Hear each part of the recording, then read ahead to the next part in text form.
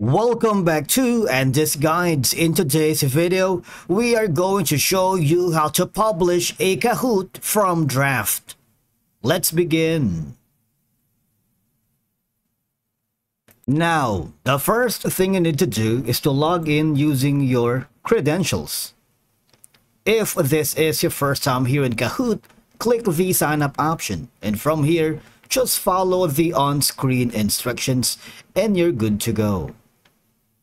Now, publishing a Kahoot allows you to gather valuable feedback from your audience. Of course, you can assess the response to the quiz questions and use this information to gauge their understanding of the topic, identify areas for improvement, or tailor future content to their preferences. Because for those who are new here, Kahoots are interactive and engaging platforms that can be used as educational tools to reinforce learning objectives and assess knowledge retention. Now from here, before you can publish a Kahoot from draft, all you're gonna do is create a new Kahoot. Alright, so you have 4 options. You can use the Kahoot generator AI assisted, or templates from pre-made Kahoots, and the blank canvas. What I'm going to do is probably create a blank canvas for now. And I can use the find and insert media. I'm gonna do that right now.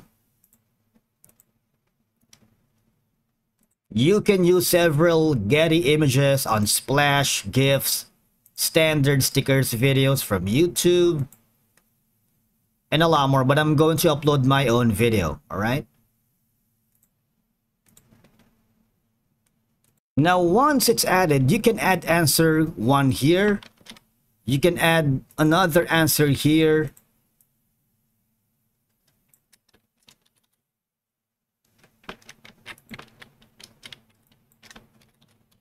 You can also add another answer here, but it's optional.